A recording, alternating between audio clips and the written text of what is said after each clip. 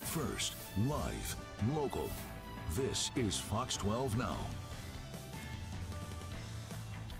Well, everyone, this is Fox 12 Now. I'm Greg Nibbler. We always appreciate you joining us. We are live streaming here from the Fox 12 Oregon newsroom. And for those who are watching on the app, thanks for being here right after the noon news. We're here every weekday at 1 o'clock, and we cover a wide range of topics here on this show, which we'll be doing throughout the afternoon, including breaking news, should that occur. But right now, we are talking about the South Jetty project out on the Columbia River. Now, this is something that's been years in the works.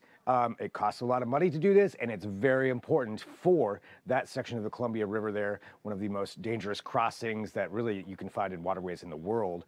And it's important to have that there for just the safety, but also for economic reasons. We're going to get into all of that and talk about this project and the importance and why it matters so much to everybody right now, because we are joined by Matt Craig, who is one of the project managers at the U.S. Army Corps of Engineers, and in particular, this project. So this is great to talk about this, get more in detail. I think probably a lot of people may have seen some of the coverage of the ribbon cutting ceremony that took place last Friday, but we wanted to get a little bit more detail on it and to really dig into it and understand it. And Matt, thank you for being able to join us. And I think, to start off, just to get that understanding, could you tell us just about maybe your role there and what this project really was all about here and why it got started to begin with? Sure. So my name is Matt Craig. I'm the project manager. I work for the U.S. Army Corps of Engineers in the Portland district. So I'm managing this rehabilitation project for the MCR South Jetty. And I guess I could start, maybe if it's appropriate, I can start maybe with the history of the jetties without trying to go too far back, but they do have a long history. And so way back in 1895, we finished the construction of this MCR South Jetty. It's one of 3 jetties that form the MCR jetty system. So if we go back even prior to this first jetty being built, what you would have seen if you had, say, a satellite image way back then of what the mouth of the Columbia River looked like, it was much wider. Without the jetty structures, just the natural landforms looked a lot different. The jetties actually resulted in some of the beach formation that you see now, say, for example, on the south side, like where Fort Stevens is. That's all on land that was formed after the jetties was built. But again, prior to the jetties, the mouth was extremely wide, and that also meant that the depth of the river at the mouth was much shallower. And so what happened under those conditions prior to the jetties is basically the channels that any sort of ships would take going from the ocean into the river, the channels would vary widely and change in their location, and it was just natural conditions. So you have sediment moving up and down, north and south along the coastline at this location. We also have the river mouth, which also introduces forces and dynamics with the sediment there too. So basically, nature would just move the sediment according to the tide fluctuating and to whatever the river was doing. And so what happened is those passages that ships would take would change with time. So the sediment would form and build up shoals, which would be places where ships could run into. So that speaks to the safety aspect. And so what the jetties did was help control some of that action. And so one of the main things the jetty does is it constricts the natural channel of the river, and it actually makes it narrower. And so one of the analogies that I've heard that I like is that if you imagine the mouth of the river, say before the jetties, as like a faucet at home with your garden hose. So you turn that garden hose on, you have a flow of water coming out of the hose. So that would represent what the mouth was like prior to the jetties. Because of this constricting action that the jetties create, with the jetties, it's basically you take your hose and you know what happens when you push your finger over the edge and you constrict that flow, you get more of a spray, right? So that's a similar effect that the jetties provide, is they constrict the flow of water to be through a narrower area. The jetties restrict the mouth of the river to be a narrower area, and so what happens is the flow actually, which again is in and out of the river from the ocean, depending on tides and things like that. But the flow velocity of that water is faster, and so what that tends to do is move sediment better. And so we end up with a deeper river channel, which is, more amenable to ship traffic, and it's also more controlled. So there's still sediment moving up and down the coast, but it's further out in the deeper water, and so it impacts navigation conditions less. So that's, and I know that's going back quite a ways, but essentially in an analogy, that's essentially what those jetties are doing and how they support navigation. And so the purpose of this current project is, just over time, the jetties are damaged from storm events. And so essentially the way the jetty structure works, if you're, to the untrained eye, it looks like just a pile of rocks that maybe were just sort of dumped there haphazardly, which isn't true. There's very large stones. The largest ones on this jetty are up to 40 tons each. Which, to put that in perspective, I've got a couple of fun facts. About 5.5 of those stones, those biggest stones, would weigh about the same as the Statue of Liberty. Another stat we have is those biggest stones are like 80% of an M1 Abrams tank. So those are some examples to give you some context. But those stones are carefully placed to interlock with each other, and so that's what provides the strength of the jetty to withstand the forces from the waves. So those stones, when are designed to be placed and interlocked with each other, so that when wave action hits the stones, they don't move. Now, with time, the wave action is very severe on this jetty. It sticks out over 3 miles out into the ocean. And so especially at the end out in the ocean at the head of the jetty, those wave forces are very strong. And with time, they will gradually move those stones to where they're not interlocking. And then when they become loose, they're more prone to being moved by that wave action. So as time goes on, what you'd see is the jetty cross-section gradually settles and then sort of spreads laterally and is more susceptible to that wave damage. So we do inspections frequently of the jetties. And so this project was authorized through what's called a major rehabilitation report that was completed in 2012, and that includes economic analysis and really provides the justification for the project. And so through that, we were able to get the funding ultimately to do the repairs.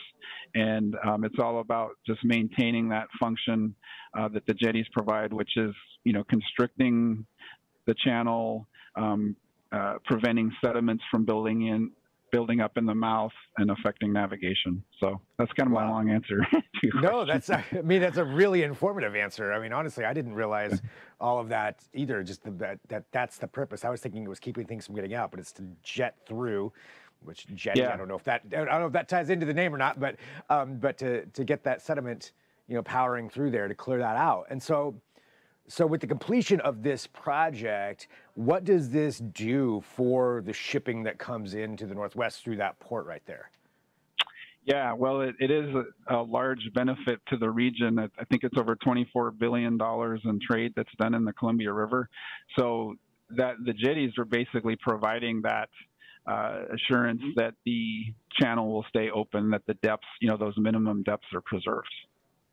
And how much? Go ahead. And I'm sorry, I was just going to say, if we get areas along the jetty that are weakened, as I said, through that wave action, and those aren't repaired, then that function is just going to degrade. And so wave actions can sort of punch through there, result in the jetty deteriorating quicker. And so we're just trying to prevent that damage from occurring through these repairs.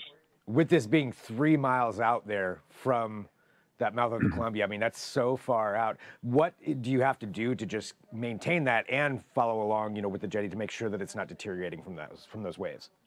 Yeah, we do routine inspection, so we go out and look at the jetties frequently just to make sure that the cross section, is meeting the minimum requirements. So when we design these repairs, we require a certain elevation of the top of that jetty and then a certain crest width, and that's designed to handle the wave action that we see.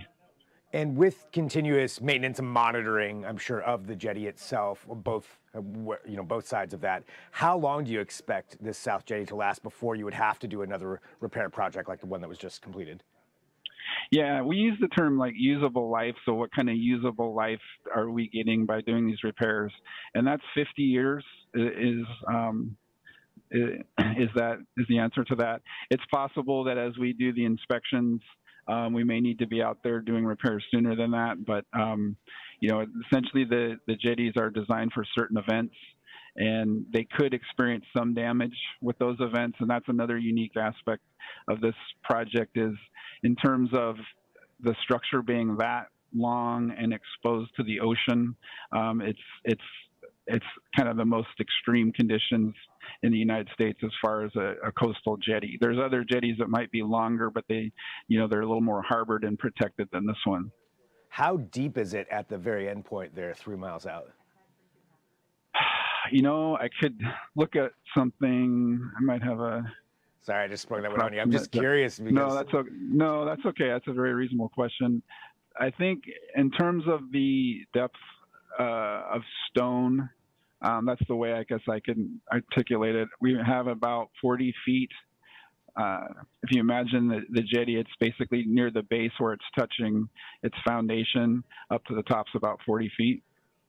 Wow, so 40 feet of stone right there. And I think you mentioned at the beginning, but do you have the, and I'm throwing these questions at you, and I did not ask you this beforehand, so I understand if you don't have the info. No problem. But can you reiterate just how many stones were involved in this? And I don't know if there's any way to know exactly what the weight of that was.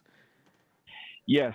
So there is, we actually have a stone count, which I'm sorry, I'm going to have to check my notes. I think I want to get the right number. We have it to the stone. I think it's like 42,700 so individual stones that were placed, and let's see, we have that in tonnage. It's 40. I'm sorry, I'm blanking. No, I appreciate it. I mean, this is such a massive project. No, it's okay. I think it's 462,000 tons of stone. And as I'm saying that, I'm just going to double check it because I think I have that number handy. That's 462,000 tons of stone. I mean, that just shows what a massive project and undertaking this was. Yeah. You mentioned, for the stability of it and that you'll be maintaining it. Is this something that, say, in the event of, the big one, the big earthquake that we all know is going to hit at some point, would that damage that jetty potentially, or is that something that could withstand something like that? So I guess I'm not a subject matter expert on that. I think that the design conditions are for the wave action. I think that's the most critical design factor for it. I'm just not knowledgeable on if a seismic event would be more severe than that or not. Gotcha. Nope. Fair enough. Well, with this project being completed, what do you think is the most important thing for the general public to know about all of this work that you put into this and what this jetty can do here for the region? Yeah, I think it's, there's a partnership that we have with, the congressional members and trade associations like Pacific Northwest Waterways Association that we've been partnership with, and the ports in the area. So I think there's at least at that level, really broad awareness of how critical this jetty system is. It's a system of 3 jetties. And, especially when you look at comparisons of the conditions prior to the jetties, which we have some interesting graphics related to that, but what it looks like with and without the jetties. I mean, basically the navigation and all that business, the $24 billion in trade is impossible really without these jetty systems. I don't think that's overstating things. So. And I'm sure there was a study done on this above any kind of effect that might have on like salmon runs or marine life. When we do as far as the impact of the project, we do an environmental assessment.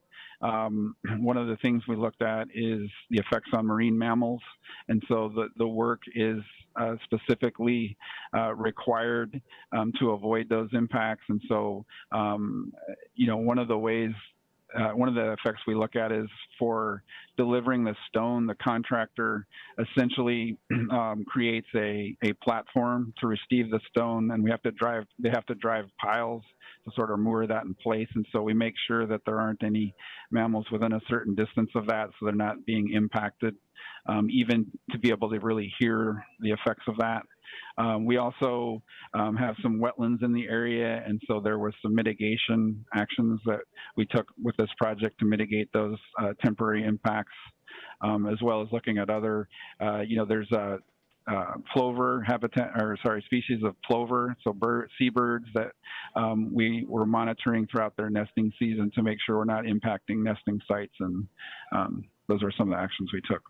Wow, incredible. I mean, just what a massive, again, project this is, and what a huge undertaking and how important that is. It's really, I'm glad that you filled in a lot of information here, I think, for myself anyway, hopefully for everybody else as well, just on understanding the immensity of this. And now that this one is completed, is there another massive project that's underway? So we are looking at going back to on the north side. As I mentioned, the jetty system has 3 jetties. There's this South Jetty that we're talking about. There's also the North Jetty, which is on the north side of the Columbia River, and then what we call Jetty A, which is connected to Cape Disappointment. So recent inspections showed some damage at the North Jetty, and so we're currently designing some repairs there, and we hope to get funding to do some construction repairs there soon. All right, well, Matt, thank you so much for joining us. Really appreciate your time and talking about this and all this work that went into it. And again, for everybody watching, just how important that is for the economy for so many different reasons, to have that out there. And yeah, thanks for joining us here on Fox 12 Now. I really appreciate your time and explanations. Yeah, no, I appreciate the interest. Thank you. You bet. And for everybody watching too, we are live here, live streaming from the Fox 12 Oregon newsroom. We're going to take a break, but we'll be back shortly. Lots of things to talk about here this afternoon. I will say this, 1:30 p.m. I'm going to be talking about the music event coming up at 2 p.m. We're going to be talking about to the Pacific Seismic Network about some earthquakes that have been occurring off the Oregon coast. So that's part of the reason I was talking about those. These aren't major ones. There's nothing to worry about. There's no, as of right now, imminent danger, tsunami or anything like that. But we will be discussing some of these recent earthquakes and what that means at 2 o'clock. Like I said, more in between then. And if there's breaking news, we'll have that as well. We'll take a break for right now. I'm Greg Nibbler. This is Fox 12 Now.